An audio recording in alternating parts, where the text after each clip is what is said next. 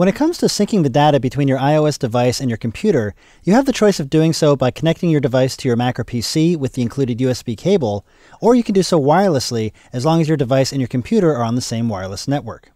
But in order to sync wirelessly, you need to set up your device first by connecting one end of the included USB cable into the device and the other end into your computer.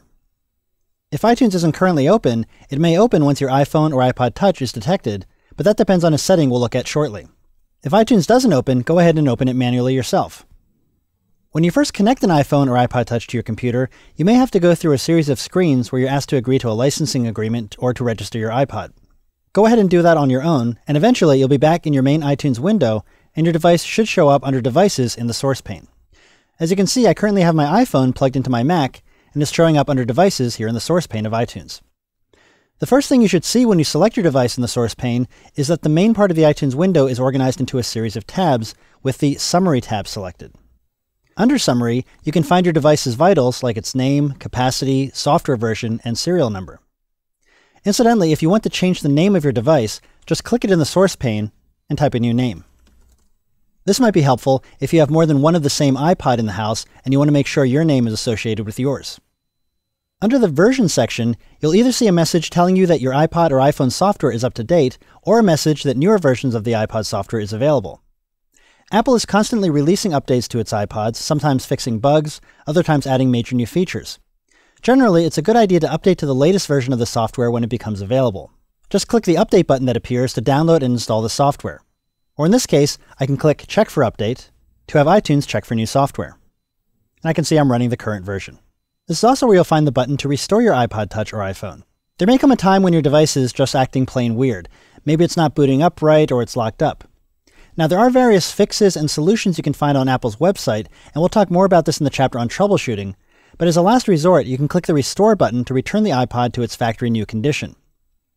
I say it's a last resort because restoring an iPhone or iPod completely erases it and installs a fresh copy of the software on it, so you'll lose all the items stored on it. If you back up your phone or iPod regularly, which again we'll talk about how to do in the troubleshooting chapter, you should have copies of everything in iTunes anyway. But it takes time to recopy everything back to your device, so use the Restore button as a last measure. Next we have the Backup section. This includes an option to back up to iCloud, which I'll talk about in its own movie near the end of this chapter. Now, under the Options section, we have several options or checkboxes. You can see that I have Open iTunes when this iPhone is connected checked, and I think that's pretty self-explanatory. With this option checked, iTunes will open whenever you connect your iPhone to your computer. Next, we have Sync with this iPhone over Wi-Fi. This is the checkbox you want to check if you want the ability to sync your device with iTunes without connecting it with a USB cable. I'll cover this option in its own movie at the end of this chapter. Next, we have Sync only checked songs and videos. With this option checked, iTunes won't include any unchecked files when it copies files to your iPod. And that's referring to the checkboxes that appear next to your files in your library. So if I go into my music library here, you can see all of my files are currently checked. But if there are certain songs I don't want copied over to my device, I can just uncheck them. The next two options are useful for saving space on your device. If you check Prefer Standard Definition Videos, and you have two versions of the same video in iTunes, one standard definition and one high definition, the standard definition video will be copied over to your device by default.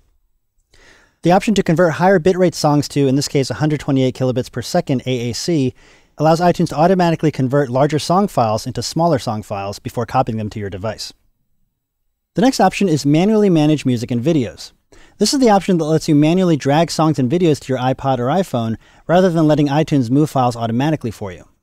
Now, the question often comes up here as to which option is better, manual updating or automatic syncing. And it really depends on whether you prefer the control of manually managing your iPod or if you prefer to set up some rules and playlists to determine what gets copied to your iPod. We'll look at the syncing options in just a moment, but for now I'm going to leave this unchecked. So those are the items and options you'll find under the Summary tab when you connect your iPhone or iPod Touch. In the rest of this chapter, we'll work our way through the rest of the tabs and see how to manage the contents of your iPhone or iPod Touch.